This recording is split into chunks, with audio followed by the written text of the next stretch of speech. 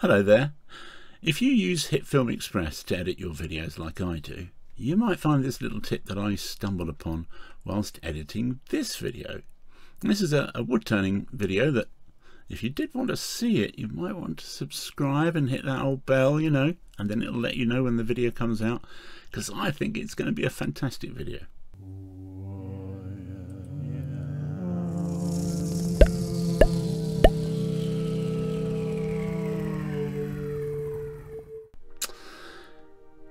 Anyway, let's get on to the subject in hand. So what I'm wanting to do is to line up shots from a 2-camera shoot. So you can see I've got the sports cam here, and which is on this bit of footage.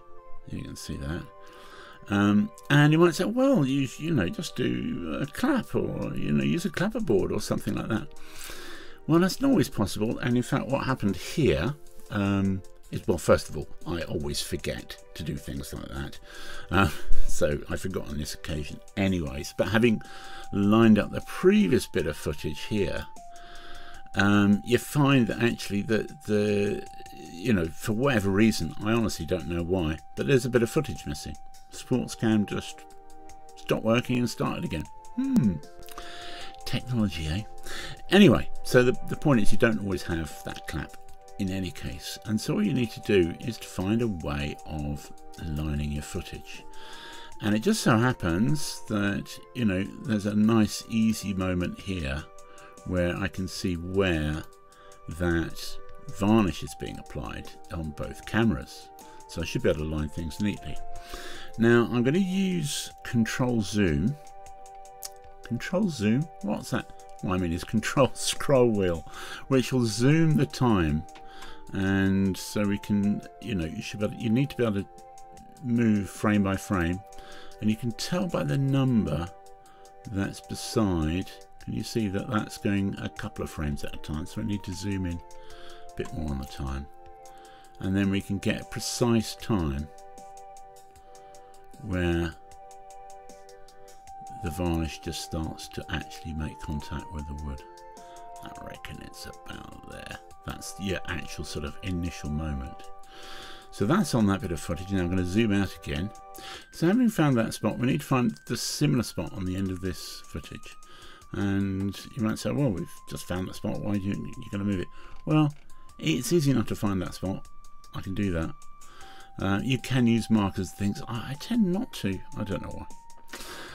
And I can just drag this to get to the exact point where, and you can see, okay, yeah, that's, and it's going, you can see that's going frame by frame by looking at the number. So we're at 44, 31, 11, 44, 31, 12, and so forth.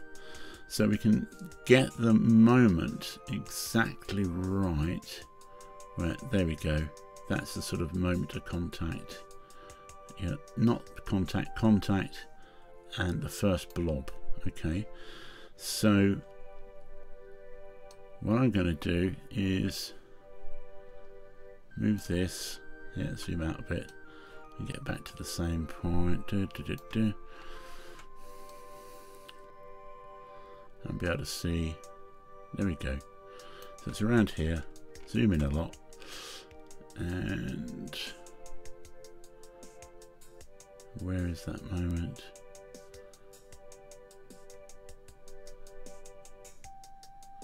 Okay, so we're getting very close now. So I reckon it's there. So I can zoom out again. So lots of control on the scroll wheel. I think it would be command on an Apple. And now I can just drag that to match. And obviously, you know, this is going to be, it could be picture in picture. This isn't really about the editing, whether you've got picture in picture or, two cameras on at the same time or not. It's just lining the footage before deciding which camera you want when. So what we can do in the meantime is we can just scale it. So let's put 50%, that'll do. And then just move it, just put it somewhere. And then we can sort of look by using the the comma and the full stop, the greater than, less than keys. So just go back,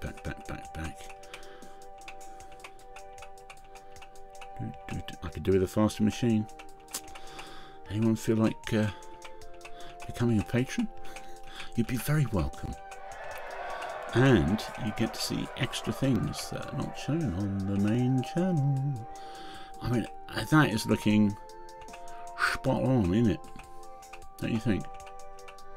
In fact, oh yeah, look at that. Well, you see where the gap here between the end of the varnish and the shadow looks about right. And then we go one frame on, and you can see it's touching the shadow, and it's touching the shadow. So that's pretty good. And then obviously the last thing is I can drag out the footage, because that was just, you know, I didn't want to trim the footage that much. Just want to get it back out to where it's the whole footage. There we go. And so you can see it's just a tiny dropout, but it's still there. Anyway, let's pop me back on the screen, and let's try that again, because I don't know what I'm doing. Oh yeah, it's that one. Okay, there I am. So I hope you find that helpful. If not, do let me know why not. And if you've got any other things you want tips, got any questions about, just pop a comment and I'll get back to you if I can.